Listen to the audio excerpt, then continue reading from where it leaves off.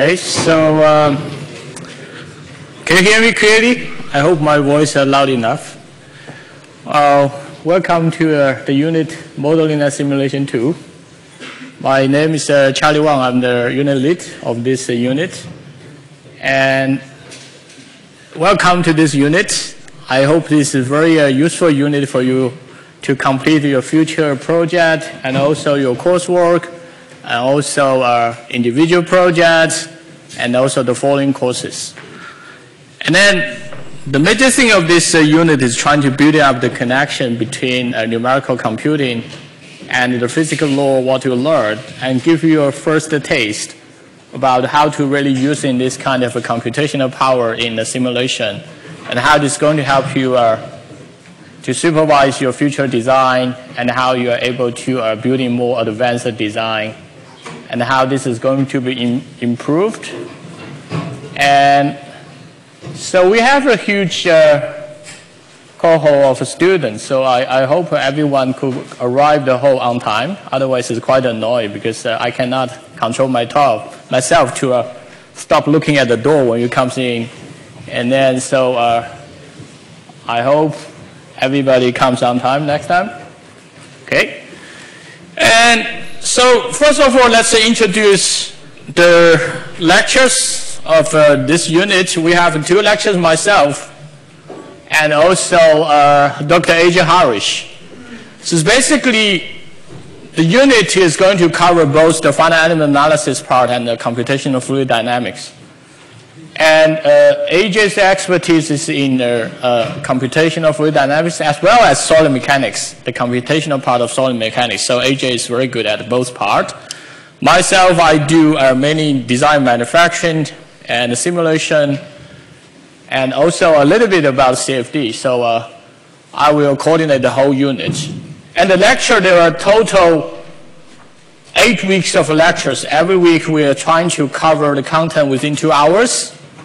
So of course, we'll try to not using the full 2 hours as a whole, but we are trying to deliver as much as we can within the window of 2 hours. And then week 1, 2, and 4 is going to be covered by me, and I have some business trip in week 3. So AJ is quite kind to help me to cover the week 3 of this unit. And then the second part, computational fluid dynamics, is going to be fully covered by AJ.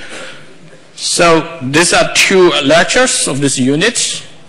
And I hope this is very important information to understand what is the distribution of the workload of this unit. So basically, there's no assignment, no final examination. Okay, you happy or not? If I'm a student, I will not be happy because it's kind of out of my control in some sense. But we are trying to make it as specific as possible for the coursework. So don't scare it too much. And so basically, we have 2 coursework. Each of them is going to cover 50% of the final score. And then FEA part, the coursework is going to deliver, I think, if my memory is correct, the last day of week 4, and with the deadline 10 days later. Okay? So CFD was similar. Okay, so basically everything we hope can be finished before the 2nd of May, or the latest, the 4th of May. So it turns out for other units, if you have some final examinations, the coursework of other units, we'll try to somehow give you more time to spend the other units.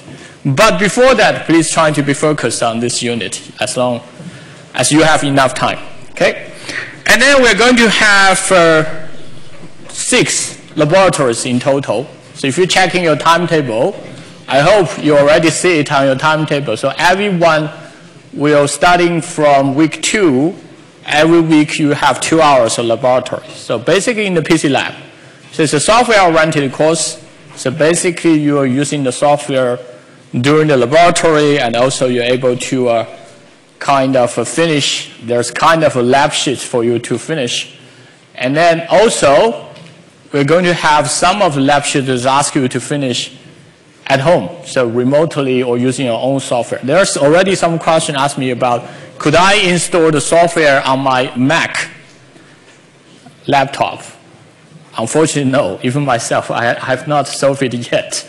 I'm trying to install a dual operation system on my Mac computer, unfortunately, because this is a university computer that they don't give me the administrative level control, so it's kind of a challenge. So trying to use in the PC lab, PC clusters as much as possible.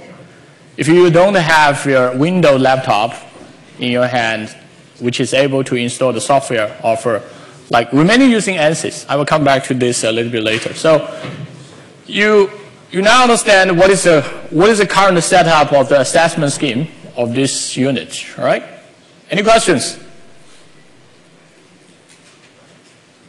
If no, I will go ahead.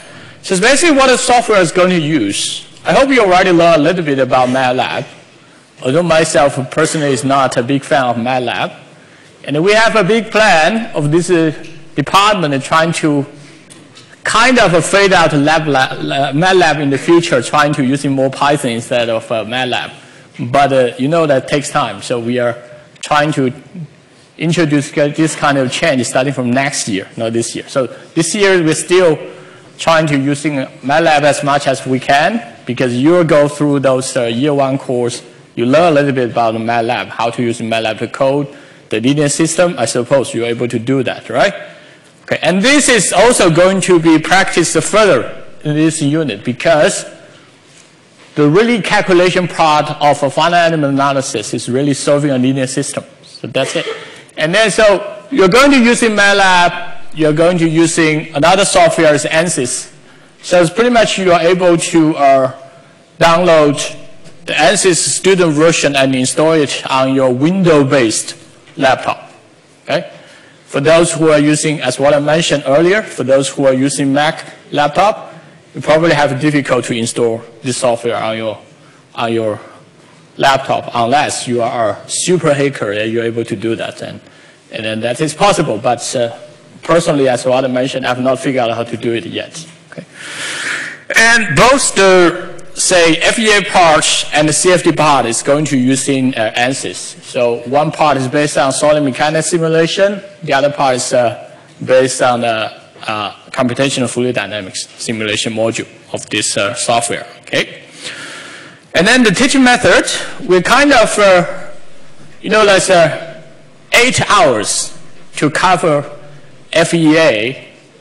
In my opinion, is almost not possible. So we're trying to using the video as much as possible. So every week before you come to the lecture, we already introduce some of the brief introduction video, put it online, the Blackboard. So trying to cover all those videos before you come to the lecture. Okay? That's very important because 2 hours, we need to focus on the most important part of the content instead of go everything into detail. That's not possible to be covered by 8 hours. Okay? So before I joined this university, I taught finite element analysis for more than 15 years.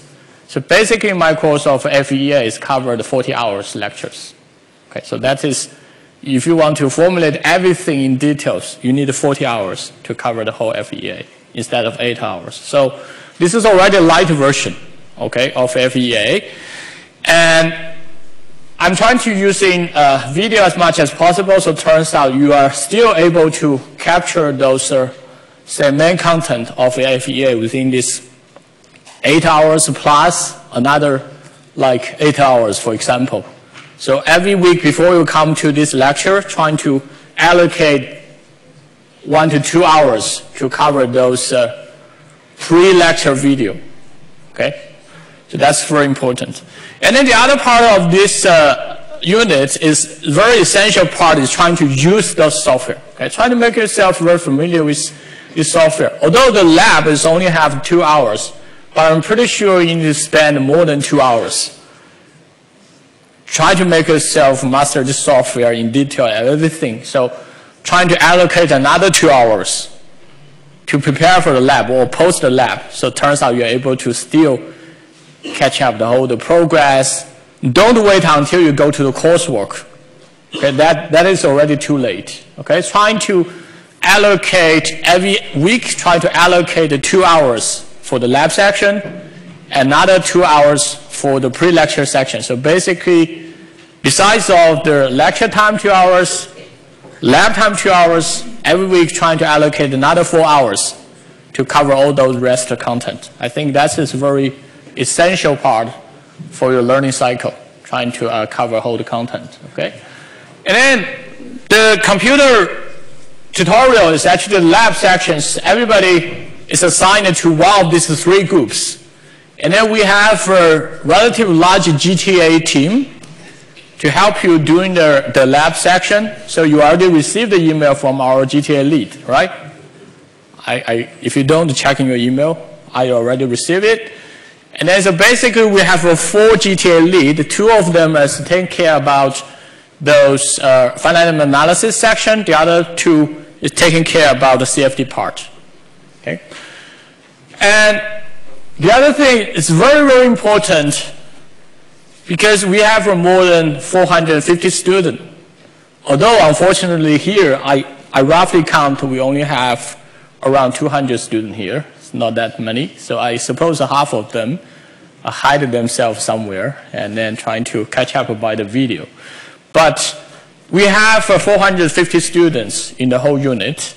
So each lab section will have around 150 students. Okay? So it's a huge amount of students. Don't expect that your email will be response in a very quick way. So unfortunately we cannot. So try to using those discussion board as much as possible, because if that is used as also benefit other students of your peers, and then there are some of the quite common questions and problems. We hope that can be well organized and discussed during the discussion board. Okay? So, but also, you're welcome to send me email if there's some special, really, really special case. Okay? You need me to help you to really go through. And then I will try to push whatever our teaching support team or the laboratory team, or even I can directly talk with the department head. There's some advantage. I'm in the same office as our department head, so it's basically we're trying to, I can help you in that sense. But if that only happens if it's a very, very special case, okay? So, and then that is something I would like to introduce before we really go into the detailed content of this unit, okay? Any questions?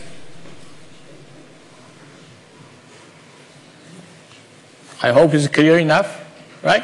Okay, and then we'll go into this is a timetable. I hope it's big enough you can see it, even those of you who sit in the last line of the lecture theater. And then because this semester is kind of started quite early compared to the previous years, right? So our Easter comes between week 8 and week 9. So you see a big gap there, okay?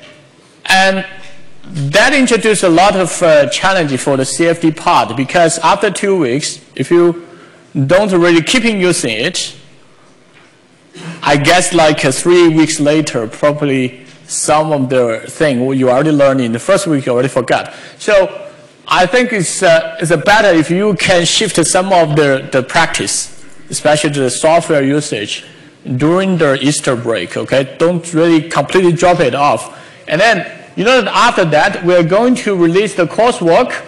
Look at that. The coursework of CFD is going to release on April 17th, okay? It's due on May 1st. So, and then Easter is summertime. You should consider how to use it, okay? It's just some suggestion. Of course, you should say, okay, I'm good at using software, and I don't worry about it, and just go ahead to enjoy yourself during the Easter break, okay? And then that's the really management. So trying to check in your timetable after today's lecture, trying to make sure that one of these 3 sections, okay, you can check in week 2, sorry. It's like if one of these 3 sections already on your timetable, and you should be good enough. And then the rest should be already there. But if you didn't see any of them on the timetable, try to let us know. Okay? There must be some mistake from their PS support team. Okay? So that is the current time arrangement of this unit. I hope we can keep doing that, but unfortunately, sometimes there's something is not well controlled. Like, if you know, like there's quite a few days, some of the university strike, right? Yeah, I have the photo with us. It's like they suggest around 16 working days during April and March. There is a university strike on those 16 working days, and myself, I will be here. Okay, so if it overlap with any of this, and I hope our GTA will still be there, but it's not in our control. Okay, if this thing happens, and we will try to make up some of the special section. Okay, so for those, if some of this unpredicted thing happens in any of these, especially the lab sections, I'm pretty sure the lecture section should be fine. Okay, both AJ and me will be here and to introduce the content. Okay, I hope that will help solving the problem. Okay, right. If no other questions, I will go further. So that's good. Okay, so let's come back to real content. The first thing is like this unit is called modeling and simulation. And are they different thing or are they the same thing? So it's basically, myself feel like simulation itself is actually a modeling, right? So although it's called modeling and simulation, this is because we're trying to highlight the computational part of the simulation. So it's basically modeling and simulation are talking about how you're going using computer, trying to help you solving a physical problem by using mathematical formula. So that is the basic idea of simulation and modeling. So that's what I show on this graph. This is basically a black box. Okay? There's some input, and then we're trying to using the software to give you some output as the black box. Okay? But only knowing this black box is not good enough, because this is, otherwise you feel like it's a kind of garbage in and garbage out thing. Right? So, but it's not. It's something really, it's quite annoying. I forgot. What's that? It's something that's really related to what you learned from those previous courses and the future courses. For example, if you're trying to solve in solid mechanics problems, you pretty much just solving a partial differential equation, which is govern the elasticity problems. And if you're trying to solve CFD as Navier-Stokes equations, so there must be some physical equation there. So the key issue here is like how you're able to convert. What's that? Sorry, so it's something I can control. What is that?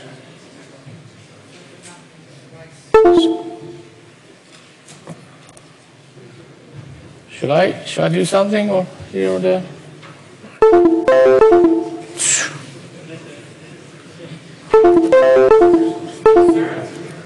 Let's make it simple. Yes? Can anybody help me?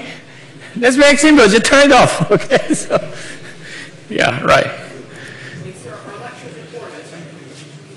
Our lectures recorded. Yeah, I know. I know it's recorded. Yes. You're asking whether it's recorded or is because of recording to have this noise? It's because of this. Something's going on with the camera visualizing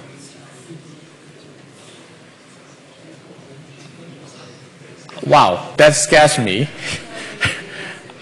I select automatic recording as a preference. I'm not sure. I suppose someone's recording it for us, so I hope this happens. Okay, right. Is there something turned on there? Or? Wow. Selection, what happens with this? Should I do something here or?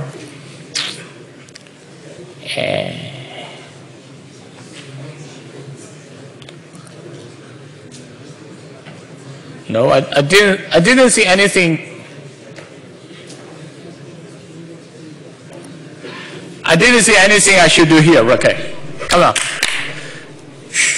Okay, please be quiet. Okay, so last year is automatically recorded. I don't need to do anything here. So basically, you can go there to check in. There's a video there, and it's completely recorded.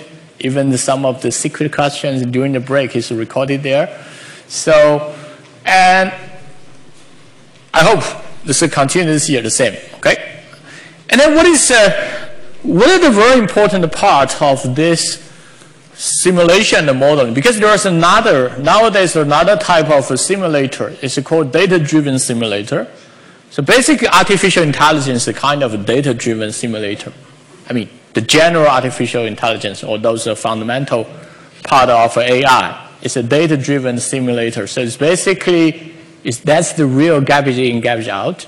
So it's like, if you whatever data, they just learn from this data and try to predict according to the pattern which is embedded into that data. Okay? But the computational physics, what we are going to introduce here is slightly different. It's that we are really using a physics-based, or it's called a model-based simulator. So you have the governing equation, which is derived from those physics laws, and then trying to supervise the simulator to give you the answer according to the physical computation. So that is just different. So we are going to cover this model-based method by using computational physics to solving the simulation problems. Okay? So far so good? Right. Now I come to the first part of simulation modeling 2. I have no idea why it's called modeling simulation 2. Do you have simulation modeling 1? No. I don't have this. I also have this curiosity. And then you're also going to have simulation modeling 3 next year. And then where's the 1? I think it's embedded into some other courses. Okay? So you took the course of Milan, right? Numerical computation. Did you? This semester.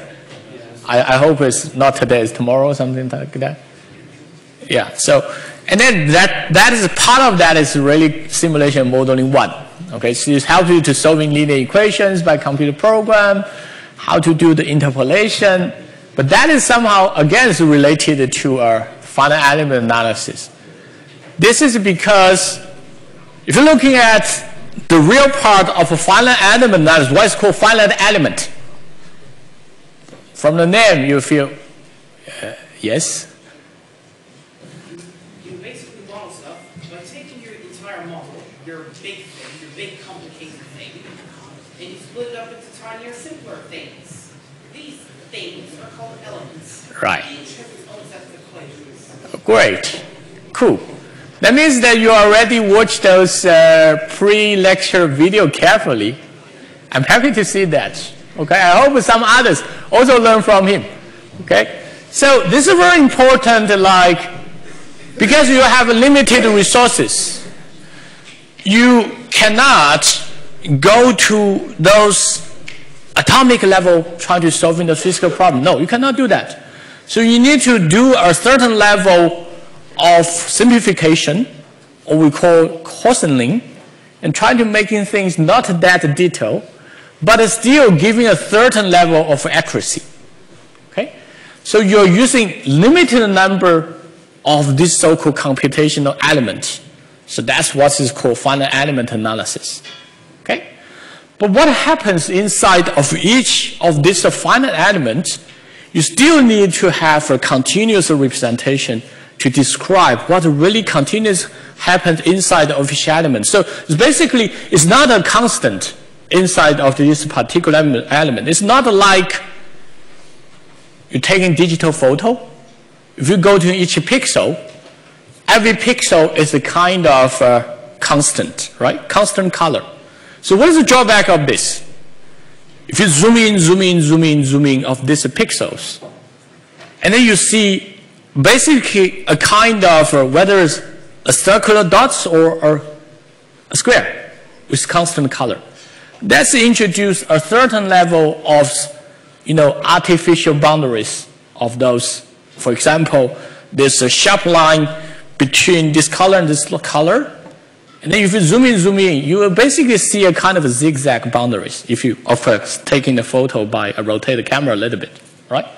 But this thing is not going to happen inside of finite element analysis because inside of each element, you actually introduce a certain level of continuous representation to interpolate what happens in the middle, okay? So that is a very important part of finite element analysis. Is not really a digital signal process. Instead of that, you have those physical laws to supervise how you're able to interpolate things happens inside of each element. That is very important, okay?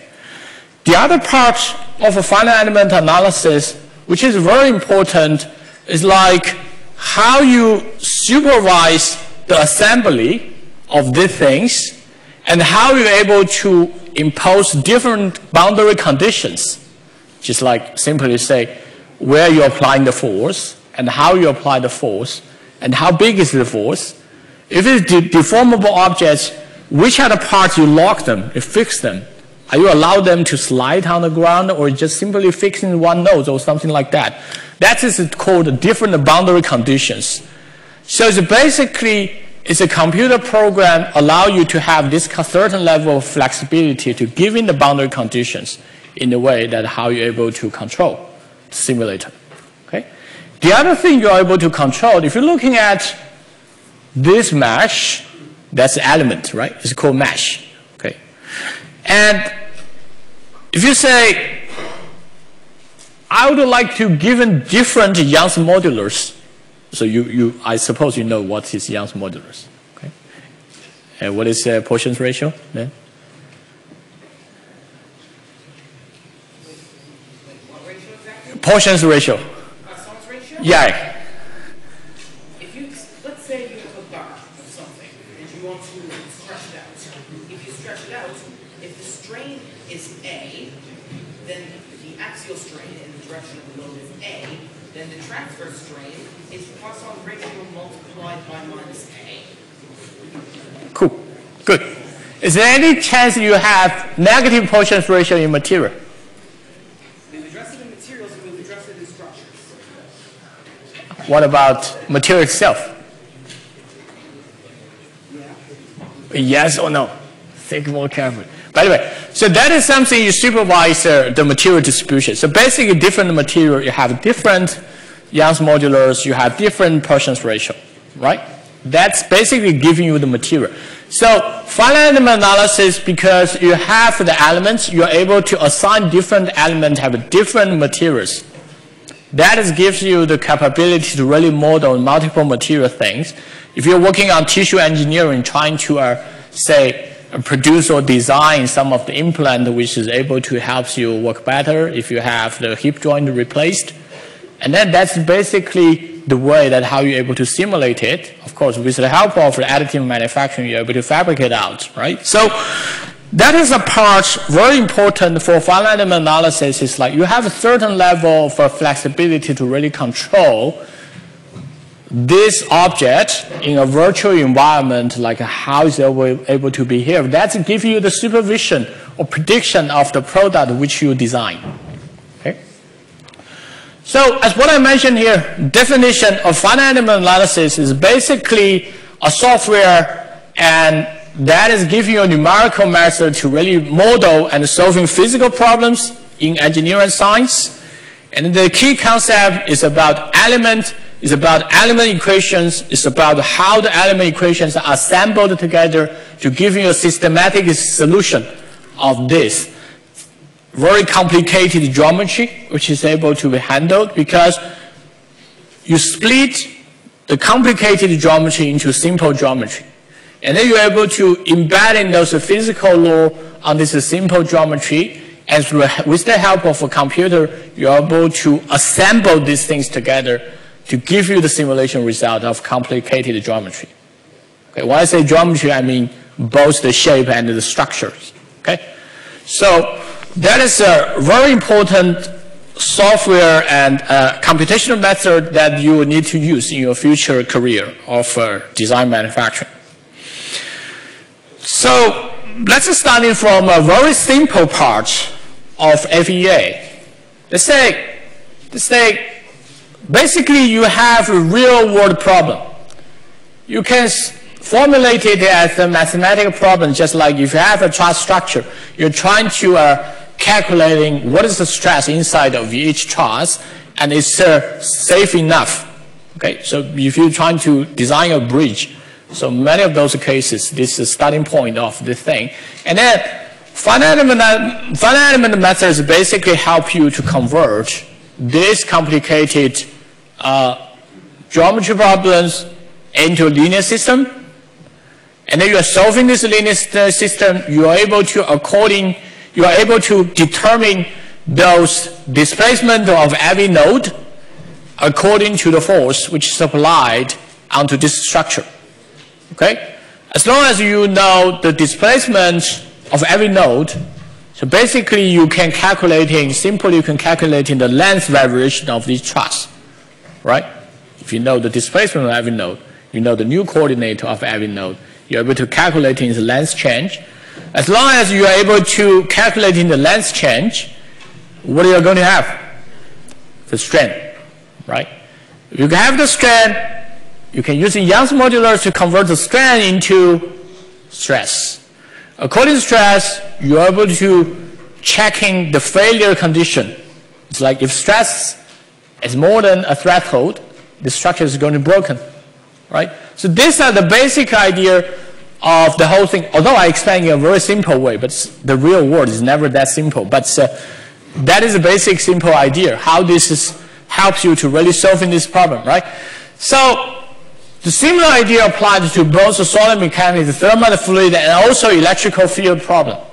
The other thing is related to how the geometry is changed.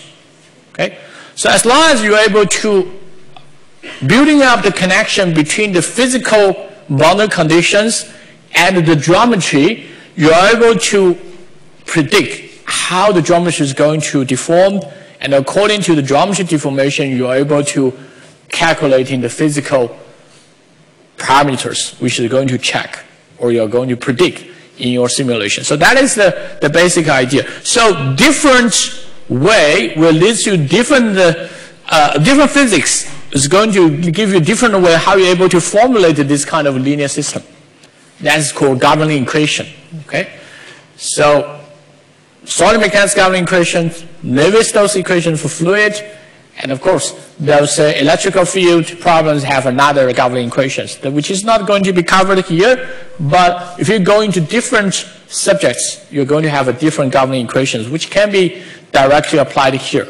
So in general, as what I mentioned here, finite element analysis is a very general analysis way or very general method. You are able to predict a different physical phenomenon. Okay?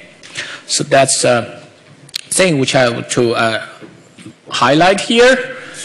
And what is the process of finite element analysis? Okay. So I guess according to the picture, you're already being able to have a basic sense of what is the process of finite element analysis. Let's say you design something in SolidWorks already.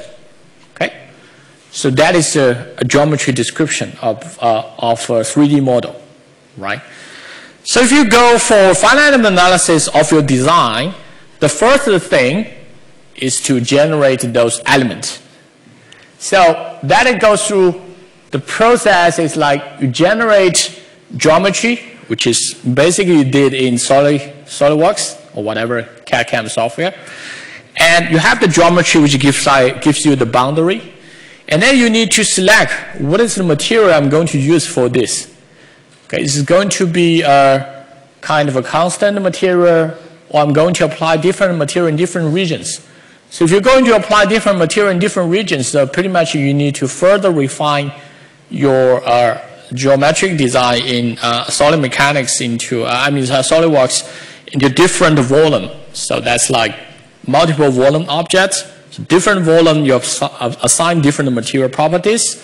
And then after that, you're able to select what is the way to generate elements. So basically, there are typically different types of element use.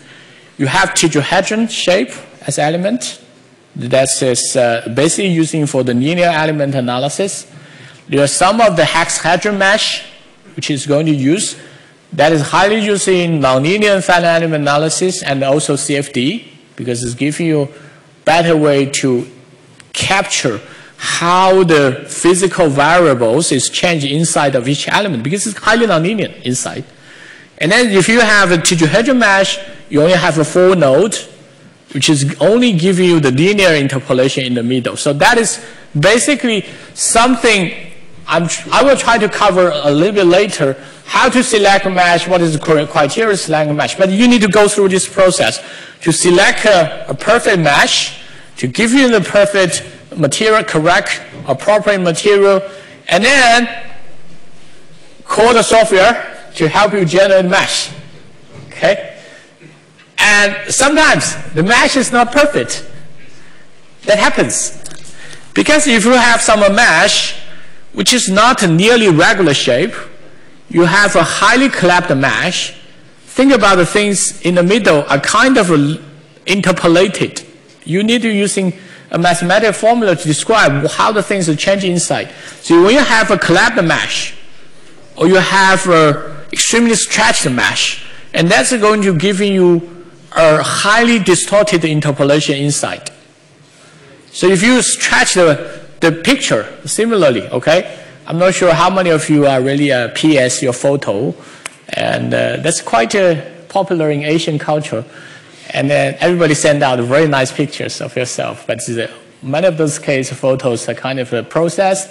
If you trying to process your face, trying to make it slim, and then you have, if you go zoom in, it's some highly distorted thing in the middle, right? So if you have a mesh which is somehow collapsed or highly stretched, and then interpolation, the physical parameters inside is also highly distorted. That is something we're trying to avoid. So you need to try to select a perfect mesh, if not perfect, and then you need to remesh and try to modify those parameters, trying to get it better. So that's a very important thing. That is all this process. After finish, you have not really started finite element analysis yet, because that is called the pre-processing steps. Prepare for the mesh, generate the mesh, prepare the geometry, assign the material properties, and now you are able to start the real simulation, the real prediction. So you define the boundary conditions, you derive those element equations, assemble element equations into the huge systematic linear equations, and then you are able to solve it in the future, and then that is called the solution part. Okay? So after that, you need to somehow review the results. As what I mentioned, usually the result is calculated as a sort of a displacement along applied on the nodes, but you have not really have any of the physical meaning of the displacement on the node. So that's what I give in the simple example just now. You need to convert the displacement into some meaningful physical thing. It's like convert the displacement into the length variation of the truss, and convert the length variation into the strain, and then convert strain into the stress. So though these are called the post-processing step. Okay? You need to convert these things you need to convert the solution of FEA into those meaningful physical parameters, so you can make your judgment whether this is a good design or reliable design or not. So that is the whole process while you are trying to implement finite element analysis. Okay? So I hope you now have a basic idea of a finite element analysis. And I would like to give you a little bit of like review of what we introduced just now by another video. Yes, after I answer your questions. So what's it? Oh yeah, I just wanted to remind you that you muted the volume earlier. This. Good. Thank you.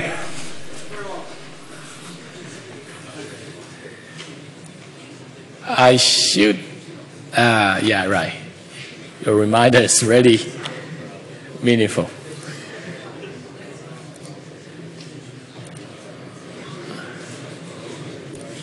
I hope it's work. The goal of this video is to provide a basic introduction to the idea of what is finite element analysis, or FEA. Welcome to an introduction to finite element analysis. As you can see, this video is going to consist of a bunch of boring PowerPoint slides, going one right after the other. Here's a quick example of a simulation you can run in FEA. Car running into a wall. Very complex situation, lots of things going on. The loading on individual components is very complex, and yet with an appropriately sized FEA model, you can simulate with a high degree of accuracy what goes on in this event. Let's start off today's topic by taking a little quiz. What exactly is finite element analysis? Is it a graphics tool that can be used to make pretty pictures? Is it a perfect example of if you put garbage into a system, you will get garbage out? Is it a powerful stress analysis tool? Or is it a mathematical tool for solving boundary value problems? Or E, is it all of the above? Okay, keep it in mind, okay? And then I'll go ahead. So let's talk about what FEA is then. What is the big picture of what goes on? So we'll start out with a complicated problem. For example, here's the Cal Poly Rose float frame. Take this problem and break it into a bunch of smaller pieces. We can manage things in smaller pieces. We can figure out what's going on in a smaller piece. We're going to call each of those pieces an element. And we're going to limit ourselves to a non-infinite problem. So it's a finite number of elements. There might be hundreds, there might be thousands, there might be millions, but it's a finite number. Then we're going to look at each piece and come up with a very simple description of what's going on in that piece. Oftentimes a linear relationship between stress and strain, or between force and displacement. Then we're going to take all of those pieces and show that they have to relate to each other using compatibility or continuity equations. We're going to link them together, and this will give us a large system of equations. We're going to So I'd like to pause a little bit here. If you look at simple, it's already given you some of the hints, right? The system is kind of, the side condition is kind of forces. That's called F. And then the unknown variable is a kind of displacement. So that's called D. Okay? And then in the middle, the linear system, which is trying to combine, trying to link the displacement to the force, it's a kind of stiffness, okay, which is called K. Why is it using K? Because if you look at stiffness of a spring, the equation what you use in the spring is using the coefficient K, the symbol K, right? So it's basically, that's the basic idea of solid mechanics based FEA. So force, displacement, and the stiffness of a system, okay? We're going to assemble them into matrix form and get an equation like what's shown here, F equals KD. Then we're going to solve that matrix equation. So the basic idea of FEA is you have an equation where all of the forces equals all of the stiffnesses multiplied by all of the displacements. And you typically know the stiffnesses, because that's your structure, and most of the forces, but you don't know the displacements. So in order to solve the problem, we have to find the inverse of the stiffness matrix K, and that will then give us all of the displacements. So that's the big picture in FEA. So what kind of problems can FEA solve? Well, FEA can solve any kind of boundary value problem, or BVP. A boundary value problem is a mathematical problem in which the quantity of interest is defined by a differential equation that covers it throughout a region. The quantity of interest is only actually known in specific areas called the region's boundaries, and we need to use either the differential equation to determine the value of the quantity of interest internally, or some other method. Some common BVPs in engineering include stress analysis, where we are looking for displacements and stresses internally, but we know displacements and loads externally. Heat transfer, where we know temperature and heat flux on the surface, but we don't know what's going on internally. Or fluid flow, or electrical or magnetic potential. All of these can also be considered to be a static or steady state problem, or a time-dependent or dynamic sort of problem. Let's dive into the finite element process from the user perspective. What do you as the user experience when you are running FEA? So first off, as the user, you need to figure out what you know and what you don't know. This is how you solve any problem. So it's no different with FEA. Define the problem up front.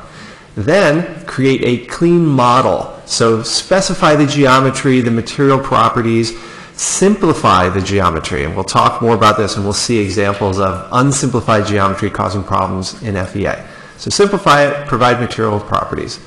Then define how the model is restrained from motion or restrained from heat transfer conditions or whatever the type of analysis you're doing. Apply the loads to it. In the case of a mechanical system, that's a physical force, but loads might be heat fluxes in the case of a heat transfer analysis. Then break up the model into pieces. As I said with the big picture, you want to look at a finite number of elements inside. So here's an example of a finite element mesh on the simple model we started with. Then define Sorry, so it's quite annoying. How you're going to analyze it, what is the relevant physics behind the problem, and submit the job to the computer to go solve it using the black box. Now the black box will no longer be a black box after this class, but for an FE analyst, if you trust your code, then it's sending it to the black box to solve it. And then you get the results back, the deformed shape, the stresses, this is very important because you're able to predict the systematic deformation. All kinds of information comes back, and then you need to determine if it is reasonable. You need to go through a post-processing operation. That's an overview of the user perspective. Okay, so now let's talk about what happens once the user submits a job. What is the black box doing? So first off, the computer will identify the element stiffness relationship inside every single element that you have defined. The simple relationship is you've got some forces acting at points on the elements. They are related to the displacements of those same points by stiffness of the element. So F equals KD is the basic equation. You have one of those for every element. So you have 10,000 elements, you have 10,000 matrix equations initially. Then you apply some conditions, we call them continuity equations, that specify that the material doesn't rip or doesn't overlap on itself. These are physical conditions, provided you don't have structural failure, and if we apply them, it allows us to link all of the equations that are in all of the elements. When you link them together, you end up with a single matrix equation, F equals KD. Notice it's all caps now. Then you apply some boundary conditions, so you specify what points are actually known displacements. And when you do that, for computational reasons, we actually modify the stiffness matrix and the displacement vector and the force vector. So putting the BC for boundary conditions in each of them. We'll talk about this later on in the video series. Then finally, you take the inverse of the KBC matrix, and that allows you to come up with a vector of now known displacements. So DBC would be all the known displacements. And then finally you do the post-processing. So you go back to each element, you interpolate local displacements and stresses in them. So this slide shows a very typical process. No matter what's the problem you're going to solve, you usually go through this process for the finite element analysis. Starting from the element, as was mentioned here, I'm going to use in the spring as an example at a later time of today. And then starting from this, so basically the system have many of these elements. So basically you're going to assemble this element together, trying to really generate a systematic like a supervision equation.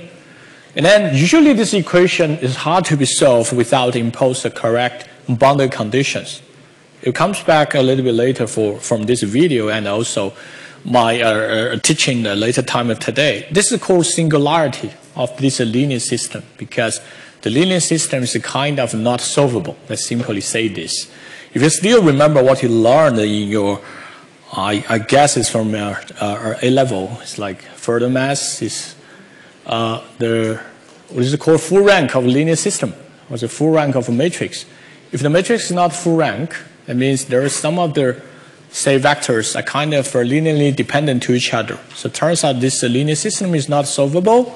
And to make it solvable, you need to impose appropriate boundary conditions to make it solvable. So that is something is very essential for solving a linear system or for solving a finite element analysis result. And then let's give you those reduced kind of or modified assembled system. And then that is something solvable. And using linear system solver, you're able to have that. So that is give you a very nice summary about the process. We'll practice this process later today by using Spring. Okay? Let's go over some basic FEA terminology. We have here a finite element analysis model, and we can identify an element as being a single piece of the structure shown here. Another key term is a node. A node is a point where elements attach or meet each other, or on the boundary of an element. Another important term is a boundary condition, or a constraint. This is where we specify a known value of a displacement. And then we've got nodal loads. These are forces or other types of loads that are applied to a node. There are some other terms that are going to be important to know.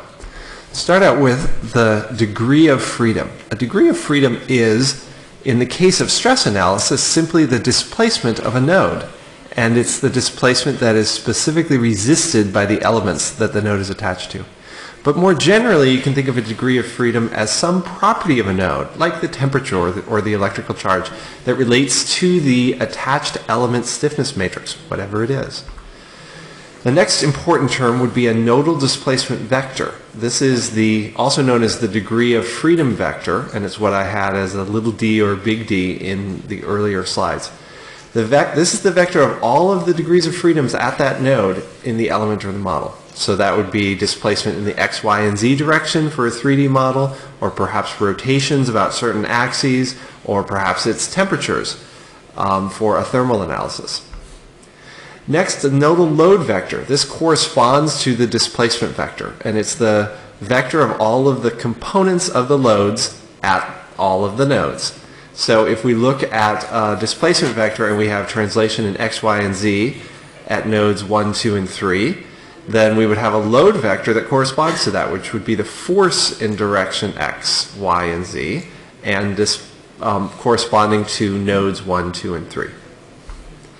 A stiffness matrix is what relates the displacement vector to the nodal load vector. So the stiffness matrix is always a square matrix, and it has the number of columns and rows corresponding to the total number of degrees of freedom in the element or in the entire model. So the lowercase, by the way, throughout here I'm using to indicate the element properties, and the uppercase correspond to the whole system properties after we assemble them. A singular matrix is another important concept that we need to have in FEA.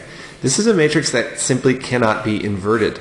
You can evaluate it by determining the determinant of the matrix, and if the determinant is 0, then the matrix cannot be inverted. But it means something even more important in FEA. It means that there is no unique solution to the system of equations that the matrix represents. That is typically caused by a problem in which you haven't fully tied things down. So if you apply a force to a system and you expect it to be static, but there are improper constraints on the system, then the system will move, or in FEA terms, you will have a singular matrix and you cannot solve the problem. So back to this quiz that I gave you at the beginning. What is FEA? Is it So what is FEA? What's your answer? Yes? Third. The optimal answer is D. However, B can work as a secondary answer, and so can C. I have no idea what it is. You have no idea about 8, right? So I think it's highly, well, there's usually some argument. It's a finite element analysis graphical tool to make a perfect picture or not. I still remember the first time when I see the animator Shrek. You remember the clothes of the Shrek is kind of, when Shrek is growing up, the clothes of Shrek is, is kind of broken. that is a very typical example of how Pixar is using finite element analysis to simulate the cloth.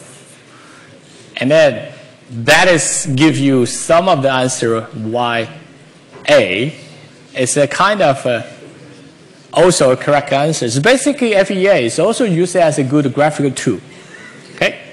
The other example is like many of those PS software, like Photoshop, while you are trying to stretch an image into the way what you want, is basically all those handles what you use to really stretch and process those photos, the kind of boundary conditions applied to the background mesh, which is applied to the image, trying to generate continuous, smooth, and quite a nice picture.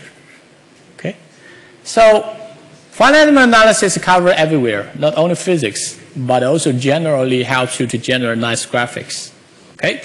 So I hope I give you the answer now. What is finite element analysis? It's actually all of these above things. So the answer is E. It can be a nice graphical tool. It can be a perfect example of a black box function. It's a powerful stress analysis tool, and also in general method for solving boundary value problems. Okay? So that is the basic introduction of finite element analysis. And for the second part of today, I'm going to use Spring as an example to explain all these concepts again by details. Okay? Let's have a break for 5 minutes now. Thank you.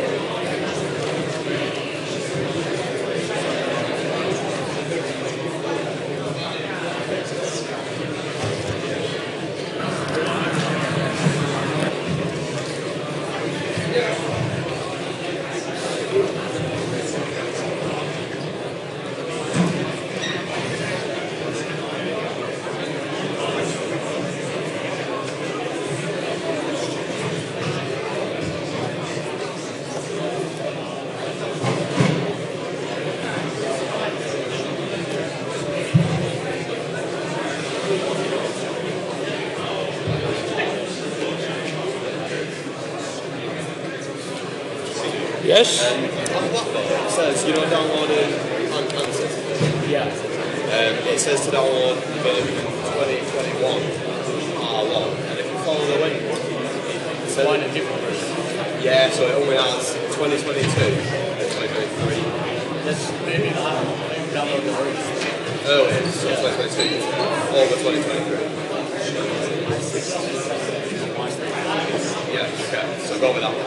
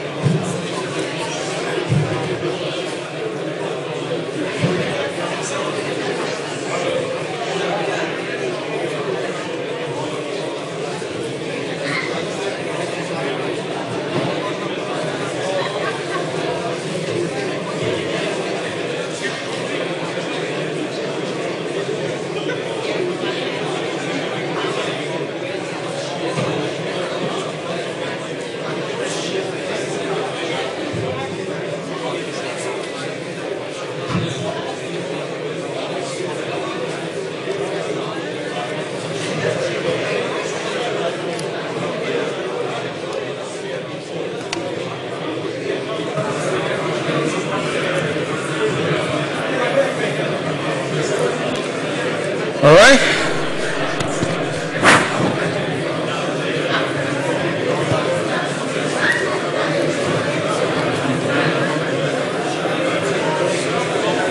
Testing, testing, testing.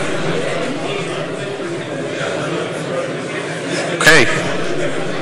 All right. So let's come back to the spring element. Okay. So I suppose if you have already watched the pre-lecture video, you know what is spring element. But some of the very key concepts I'd like to highlight here again about the spring elements. It's also called truss element if you extend it into 2D. So here I'm going to cover 1D problem this week. Again, next week we're going to further extend the spring element into the truss element, that is the 2D element. It's widely used in some structural analysis. So if you look at the spring, okay, here shows a reverse spring. I guess you guys were familiar with this spring. Let's assume there's a linear elastic material applied on this spring. So basically you have the linear relationship between the displacement and the force. So this is called Hooke's law. And that is really the governing equations to supervise the displacement and the force. So you are pretty sure understand, let's say, if the translation of one side,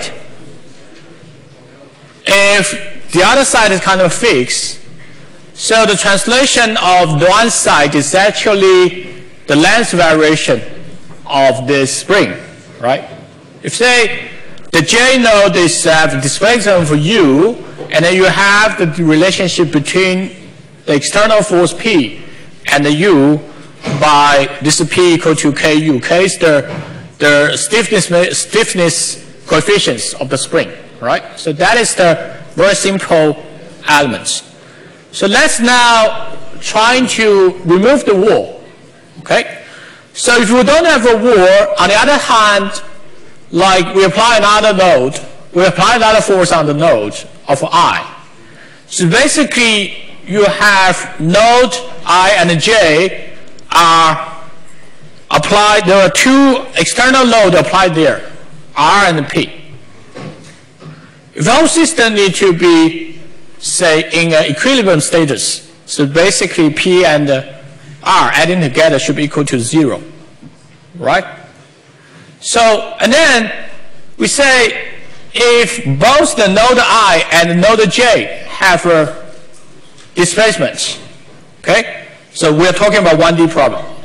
So if both I and j have displacement, so what is the length variation? The length variation right now is uj minus ui. That gives the length change of this spring, right? So in that sense, this gives you another equation, say P equal to K times uj minus ui. So this is a length variation, length change of the spring. Okay, so far so good, right? Simple. And then let's say apply those equilibrium equation P plus R equal to 0, because that is multiple force applying to the system. If the system is in equilibrium, so basically you need to have all these forces adding together equal to 0, right? So, and then it gives you the relationship between R and P. Okay, so previous slides shows you have this formula already, and then you have R equal to minus P. So let's say we're trying to substitute this one into the right-hand side of this formula. So it turns out we have this. R is equal to minus K times uj minus ui. Okay? So now you have a two linear system. Okay? And with the help of this, so this is actually can be generalized by replace P and R by another symbol. Let's say if the loading applied to node I, we call it Pi. If the force applied to node J, we call it Pj. So it's basically you have Pi equal to K times Ui minus Uj, which is actually derived from the R equation, right? Which is derived from this. Okay, replace R by Pi. So basically you have this equation. I replace P by Pj, you have this equation. Okay? So this actually giving you, just now, there's a lot of terminology summarized by the video. We have the nodal displacement, that is the Ui and the Uj. And we also have the nodal forces, which is Pi and the Pj. Right? And we have the element stiffness coefficients, that's actually K, right? So now we have this two linear system and this two linear equation, and then we are trying to make it a matrix, okay? So basically the first row, I mean this one, is actually this times this is applied from this equation, right? Right? And then Pj is equal to minus K times Ui plus K times Uj is from this equation. So basically, there's nothing changed. We're just making this two linear system into a matrix form. Okay? And then that gives you this equation. And then that is so-called the element stiffness matrix. Okay? So this matrix gives you the element stiffness matrix of a spring element. Of course, for different elements, later you are going to learn like truss element, that's simple one. For the simulator, what you use ANSYS, they have a beam elements, they have general solid element, they have a shell element, they have different types of elements. So different types of elements, you're going to have a different stiffness matrix, all derived from physical law. Okay, just now we're using the most simple one, the Hooke's law, to derive the element stiffness matrix for the spring elements. Okay, so far so good? Okay, now I'm going to move forward. So let's say, if you're looking at a very practical problem, so we say a simple one is a toy example, but it's already giving the concept. Like the stepped bar, which have two material. The left material is a steel bar, the right one is aluminum. Okay? So if you have an aluminum bar which have a different Young's modulus, so you can see like these two bars have a different Young's modulus, they have the same cross section. Okay? So basically AS gives you the area of a cross section, Okay, and then this also gives you the area of cross-section. Okay, so they have the same shape of cross-section, and then they have the same area. Okay, so if you're trying to convert them into the spring mass, the spring elements, you need to somehow convert the Young's modulus area and the length into the K, which we are going to use for the spring. Okay, so the basic idea or the basic relationship between the spring coefficients and Young's modulus and the cross-section area of this one is actually K equal to EA over by length. Okay, so which is something I'm going to apply here. So basically, you first of all generalize this problem into the node and element description. So basically, we have 3 nodes. Why we have 3 nodes? Because we need to have 1 node here. We have 1 node placed at the interface of 2 different materials, and then we have the other node placed here. Okay, so we have the node 1, 2, 3 right there. And of course, this is just one way to generate mesh or to generate elements. Of course, you are able to have a better result or a more accurate result if you place another node here. You also place another node in the middle. That is possible. That's starting from a simple one. 2 different material. We're just using 2 elements. Each element have 2 nodes. So that's why we have 3 nodes here. And then we have element 1, which describes this part. We have element 2, which gives you this part. Okay? So in order to avoid a kind of a confusion in the future, so usually we're giving index of a node and also index to the elements. But to make them different, index of element, we're always adding a circle, okay, to make it distinguished from those nodal index, which is going to be used in the future. Okay, so for K1, that is the first element. So you convert. We need to convert Young's modulus into the coefficients of elasticity of linear deformation. So let's make it simple. EA over by the length. So basically, this element have a 2 meters length. So that is K1 is equal to 10 times 10 power by 6 Newton per meter. Okay, and then the second one, the same. We have E aluminum there, so we apply. the Young's modulus of aluminum here, and we have the length of this element, which is 1.6 meter, and then the same cross-section area. Okay, so we have the 2 coefficients. So K1 is for element 1, K2 is for element 2. Okay, so far so good, right? Now we are able to generate element stiffness matrix. So this is the element stiffness matrix we are going to use. So when we have 2 elements, which is from different materials, so they are going to have different K there, right?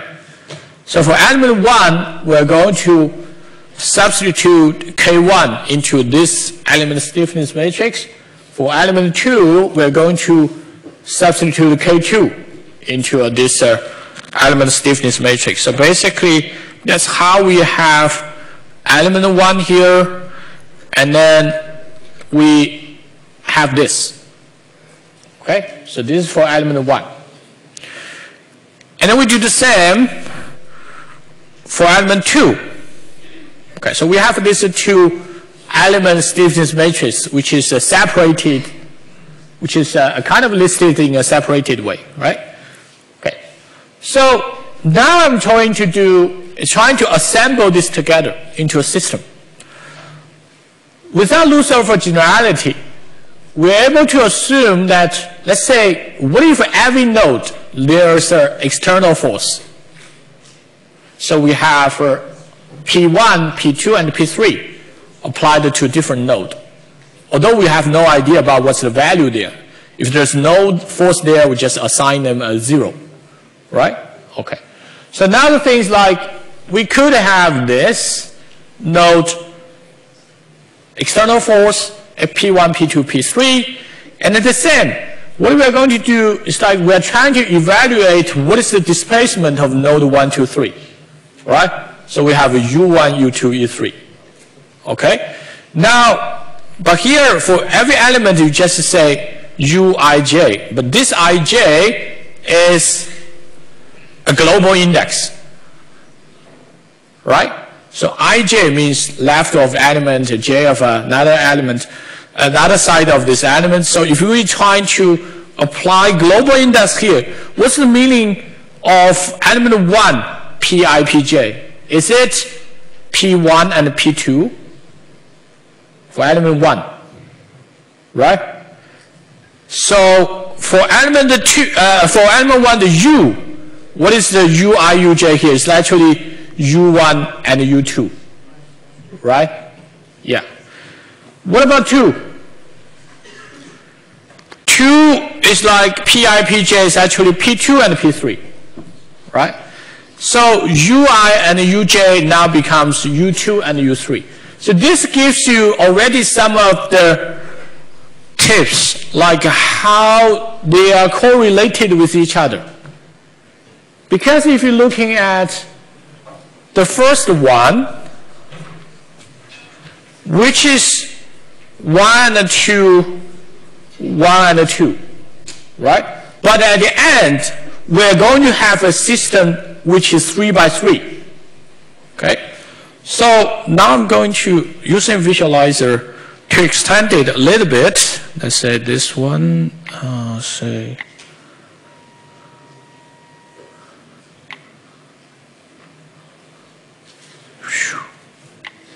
you see here? Yes. Okay.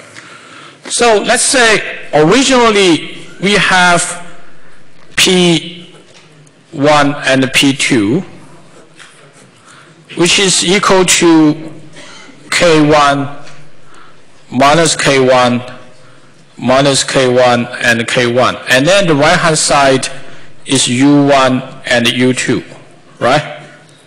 Right? Okay. Let's say the focus.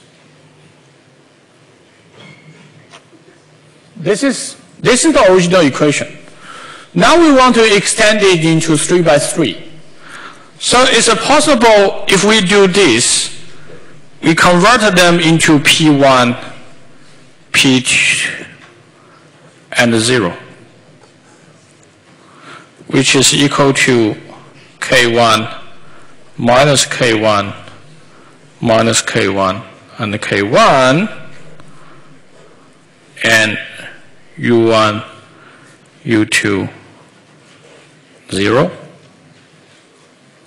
0, 0, 0, 0, 0. Are they same? Yes.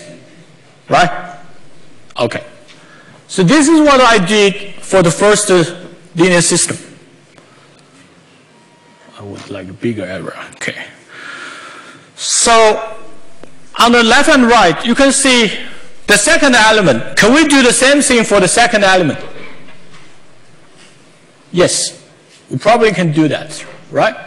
So it's basically the second element, we could say P2, P3, and then we have K2 minus K2 and minus K2 and K2. And then we have U2, U3. And then we are able to further extend them into something like 0, P2, P3, and 0, 0, 0, and 0, K2, minus K2, and minus K2, and K2.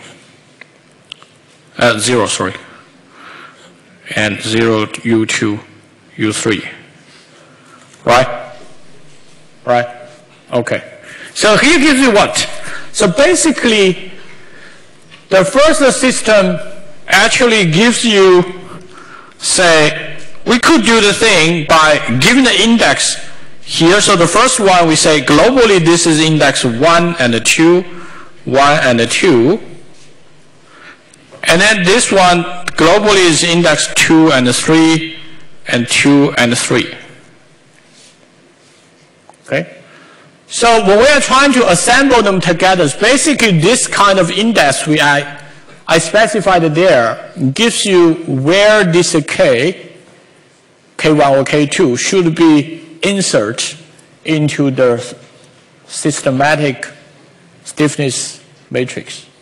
Okay? So the systematic stiffness matrix actually is this one and this one adding together. Okay? Right? So that gives you what I'm showing here. Here. This is what I say 1 and 2 and 2 and 3. Okay, let's come back to this.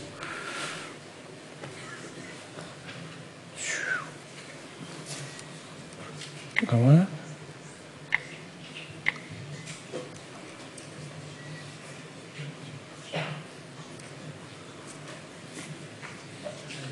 Still not come back? Come on, come back.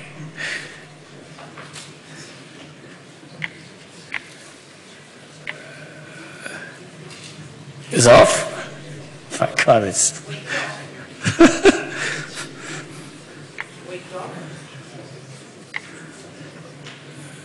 Maybe I thought it's a fat finger problem, but I...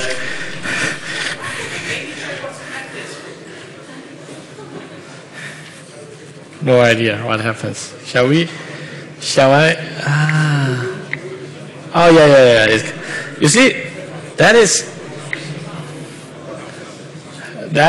a fat finger problem. So it takes time, okay?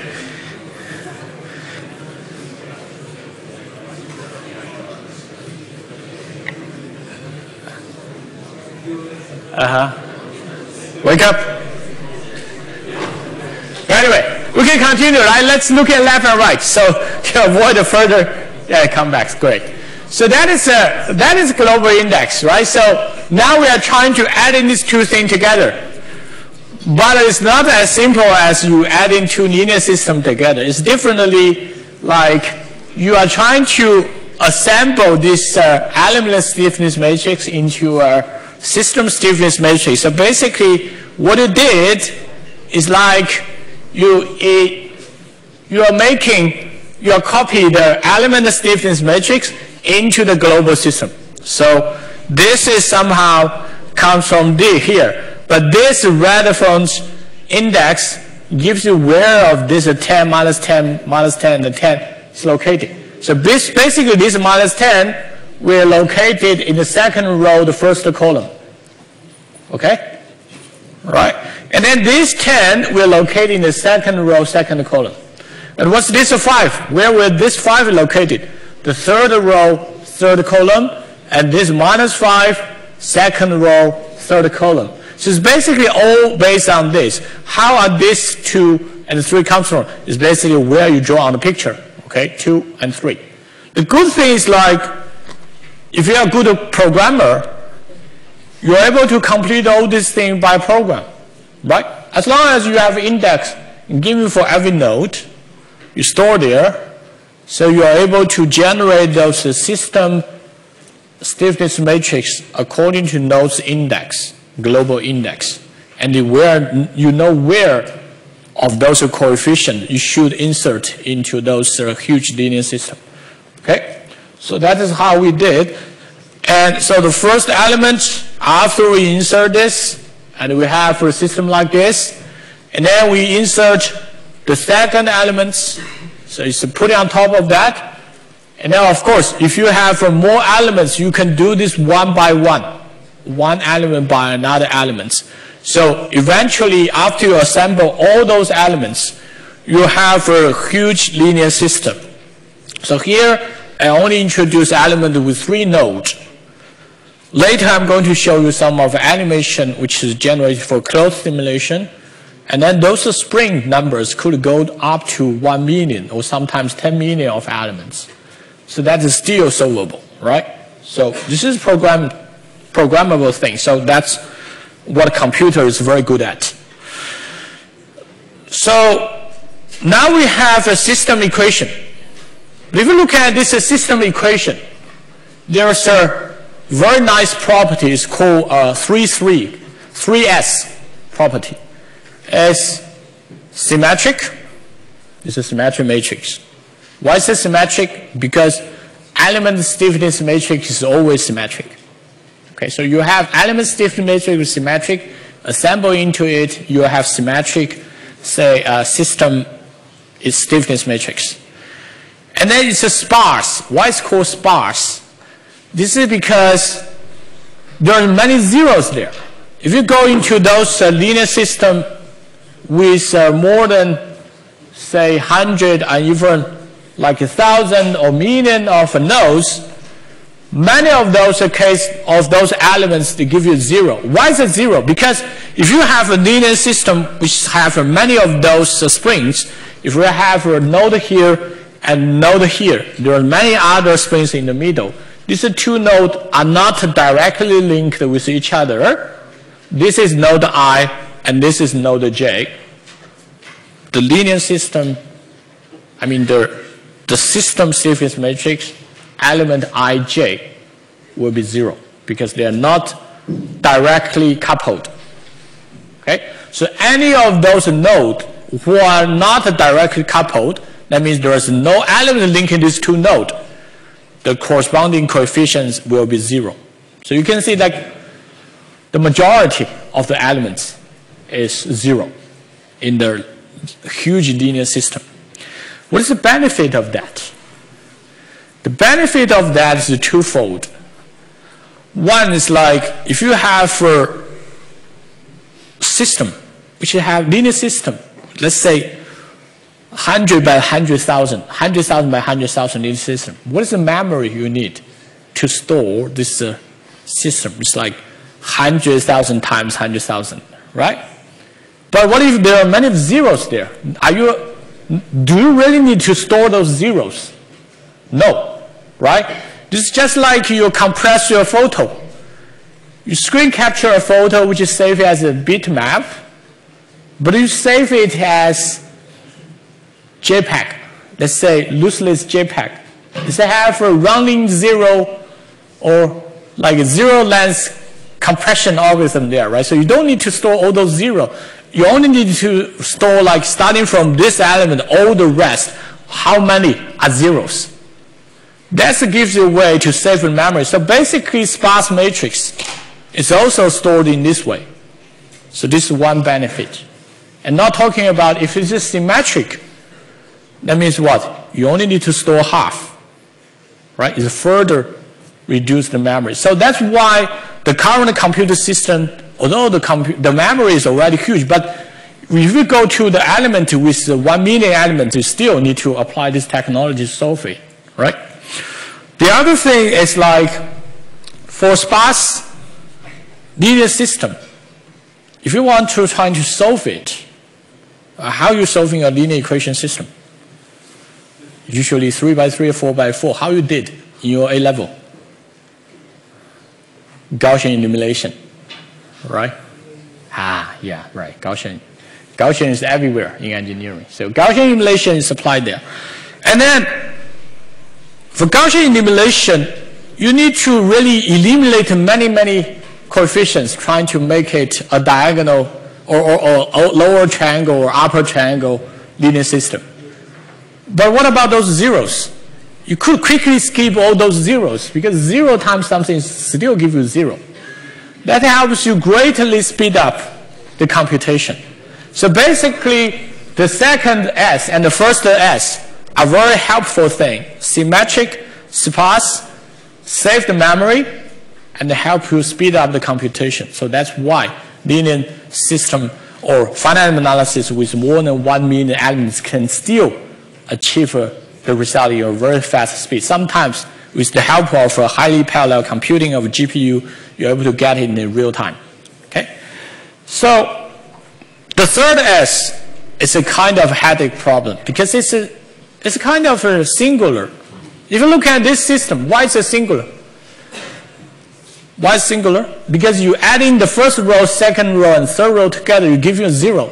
It's a vanished kind of linear system. So this is called singularity. So you need to somehow reduce or eliminate this singularity by imposed boundary conditions. Why is not solvable for this one? Because you give me no idea about whether this system is static or is moving in a constant speed. Both are equilibrium status, right? So that means U1, U2, U3, no matter whatever the answer it is, you can always add in a constant C to give you another answer. So there's no unique answer of this linear system. That's why it's a singular. Okay, so you need to impose some boundary conditions. If you're looking at the previous stepper bar problem, just look at this. What is the boundary condition we should apply here? Node 1 is fixed on the wall, right? So when node 1 is fixed on the wall, its displacement is 0. Yes. And then that's why we need to impose the boundary condition, the force, external force, what we applied here. If you look at this picture, so we have P3 equal to 2kn. P2 equal to minus 1kn, okay? So we need to giving you a unique axial direction. And then what is the P1? No idea. Yes? Exactly nothing. Yep, P1 is 0. There are no forces here. Are you sure? But if you're talking about the results, I'm not sure. Okay. How about the others? Do you think P1 is 0? Why P1 is not 0? Or tell me, what is P1? Oh, I'm not sure. It's hard to say. So if it's a rigid body, you can give me the answer immediately. Right? If it's a rigid body, you have a P1 plus P2 plus P3 equal to 0. Okay? But if it's not a rigid body, I suggest you calculating it by using the linear system, which we derived just now. But at the end, you'll still find it's the answer what you mentioned, just like minus 1 kn, because it's a linear elasticity system there. But in general, may not. Okay, it all depends on what is the U you applied there. Okay, there are some boundary condition you allow U1 to have a certain level of movement. Say, if you have some buffer there, okay, it's not fixed. If U1 is fixed, 0. Okay, so let's come back to how we calculate it. The first thing we need to do, let's really identify what are the boundary conditions we already know. U1, 0, P2, minus 1 kn, P3, 2 kn. Right? Okay. So let's try to impose this onto this linear system. So that means we know the value of P2 and P3. We know the value of U1. Okay. So that's how we have this. Because this is 0, that means we have 0 times minus 10 is 0. 0 times 0 is 0. So that means if you are trying to solve in the system, we are really trying to solve a kind of so-called reduced linear system by imposed boundary conditions. So it turns out this linear system become a linear system like this. Right? Okay? And then that is a full rank linear system. It's not a singular animal. So it's solvable. So with the help of this, we determine the value of U2 and U3. So that's 1. And what is really P1? P1 is actually equal to this one times this. You can verify what is whether it's minus 1 kn or not? The answer is yes. But you should derive the value of P1 by applying this linear system. Okay? So, giving you a boundary condition at one node at 0 is still a special case. What about, so this is P1, right? So what about if U1 is not a 0? How are you going to do? Just what I mentioned, like U1 allow a certain displacement, and I find that is, for example, if the wall itself is a kind of like this, soft.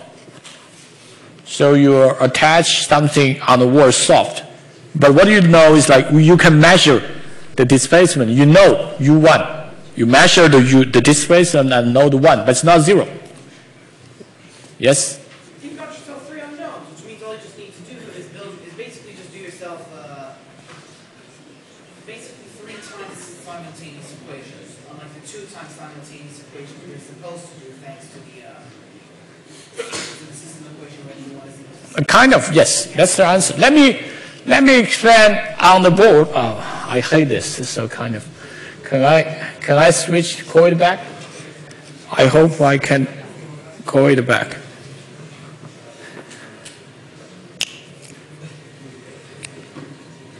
Three, 2, yes. So let's say, okay. Let's say if we have this linear system, well, which is shown on the left and right. So we have this 10 minus 10.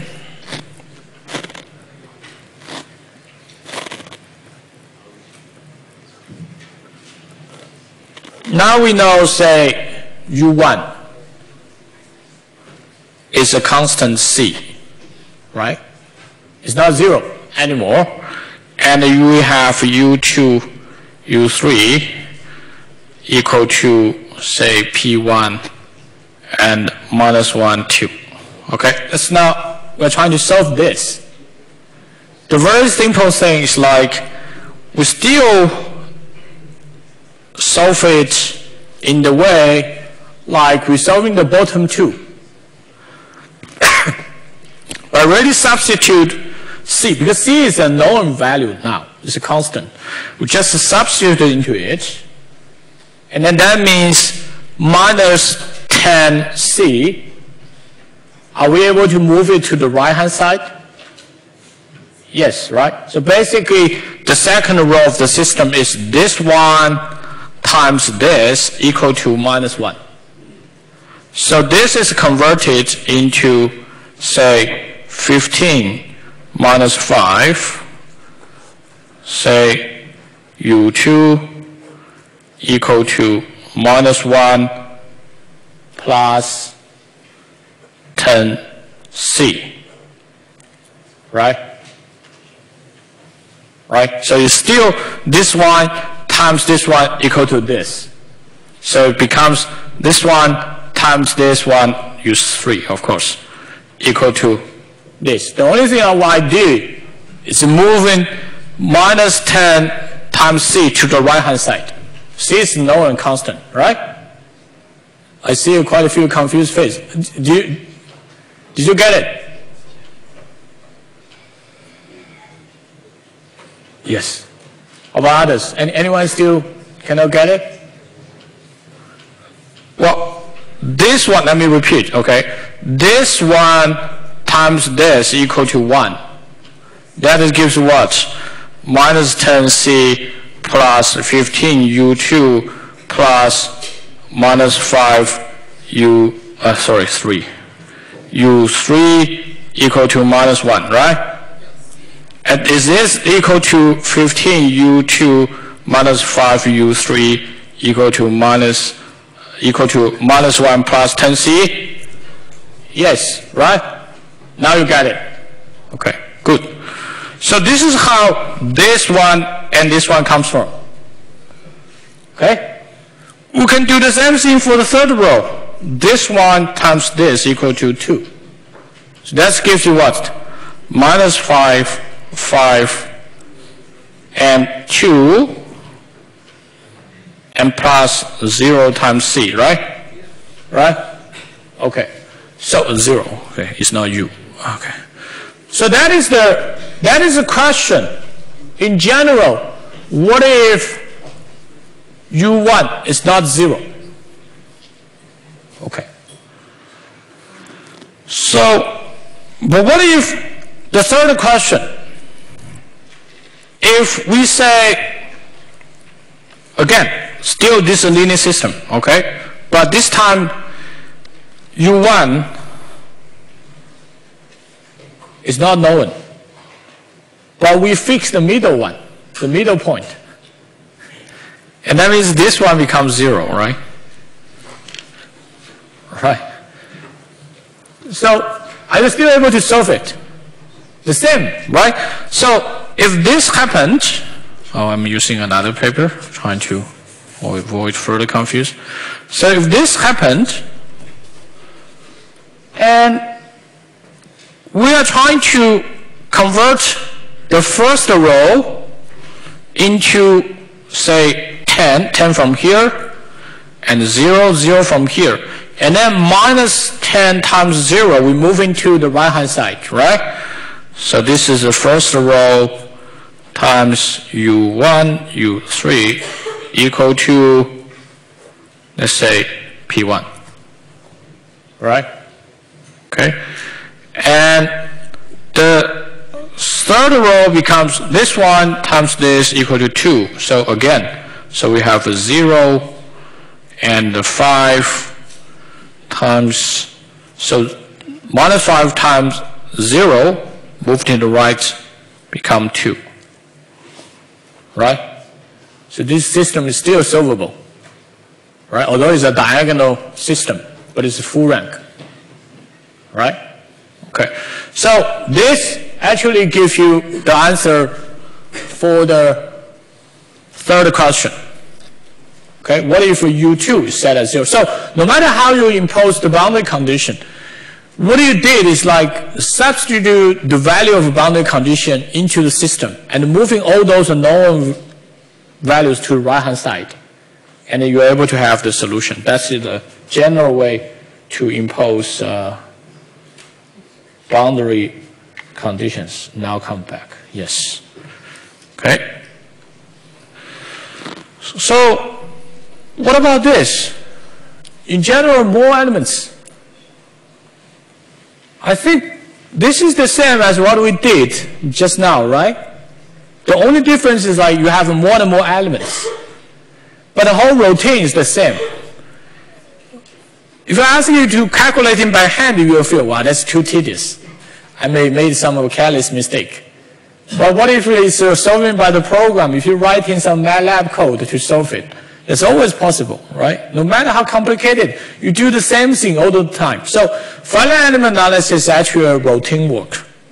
So that's why it's called it's programmable. Okay? So we do this, and then we say this is the, okay, I quickly jump to the answer. So this is the linear stiffness matrix.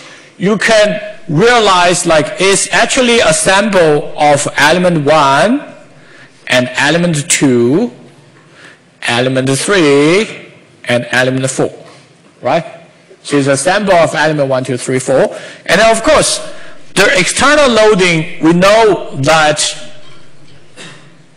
P and R, we have no idea about what's the value of in the middle because this is fixed. The only boundary condition you know is like its displacement is 0. You have no idea about what is this fixed pin, what is the force given to the system by this fixed pin. It really depends on the final result to obtain the displacement, and then you can calculating what is the force there. Okay? So, and then you impose this boundary condition, that means this row and this column are kind of eliminated. Now you have a reduced linear system, which is full rank, which is solvable, and then we're able to use in MATLAB to solve it. Okay? So here, almost the end of today's lecture, I'll give you a few things. The first is like share some of the animation which is generated by Spring Element System. Okay, so I suddenly jump Dear into fellow scholars, this is to what that means. I just matters. But first, for I just randomly jump into some simulation results. So you realize like how complicated the scenario could be if you simply using springs. So you are able to simulate a kind of a young and how these springs interact with each other. And if you're looking at some of the animation movies from Pixar, you realize like that is a fun element things at the back to support the generation of this sort of animations. Okay, so some of I see this. You see the elements there. So basically, how the things are simulated, elasticity, boundary conditions. Okay, so I leave a link on the course notes. You can try to watch it after lecture. So that's it. And then before the end of today's lecture, I would like to highlight a few so-called homework. I will not check it. You are not asked to submit it, but just for your own practice. I wish you could go back to really finish all this by yourself. So there's a kind of FEA lab sheet, which is really for you to really practice, to download the software, to practice a little bit thing, to watch the video, and also a kind of MCQ, just for you to really kind of revision of what we learned today, right? And the other things like trying to watch the pre-lecture video before we come to lecture next week.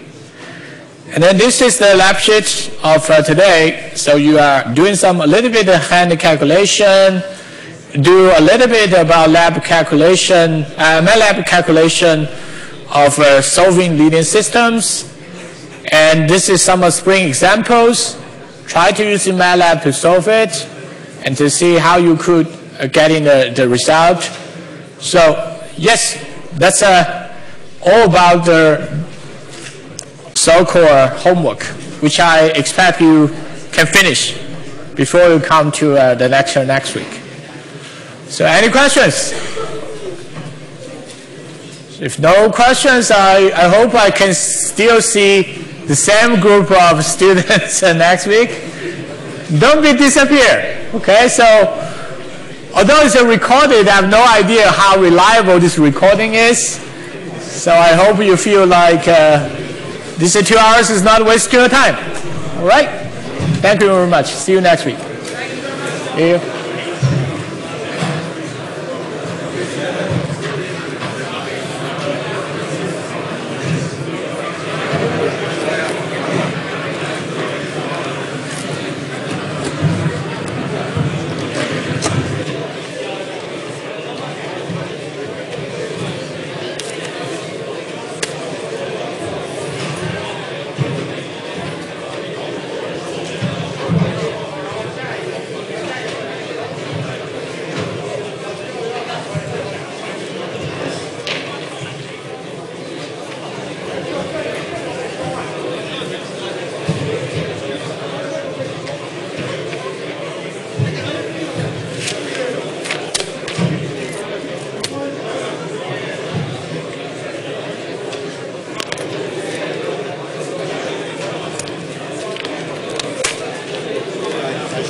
Hi. How are you? How are you? You're following section. Okay, good luck. Thank you very much. So it was your first lecture as well? Yeah, first lecture of this year. Okay. So how's everything good? The proposal submitted? Yeah, it's submitted. Okay, it's a very good proposal. I hope it can be supported. I hope so, but thank you very much. I really appreciate your help. Yes, my pleasure. So very supportive. Thank you very much. All right, thank you. So, see you around. Charlie, I was going to email you about one other thing, but just maybe I can mention now quickly. Yes. So for international collaborations, next month or this month, I'm going to visit Turkey with a very good university. Yeah. And the key topics are about composite materials, manufacturing, and robotics, because they have really good robotics background as well. And I want to present them. You need a video from me. That would be really great. Okay. I can send you a link. That will we be put great. it on YouTube. We just insert the YouTube link there. Thank you very much. It's That my will be pleasure. great. All right, Thanks see a you. lot. Thank Okay, you. see you.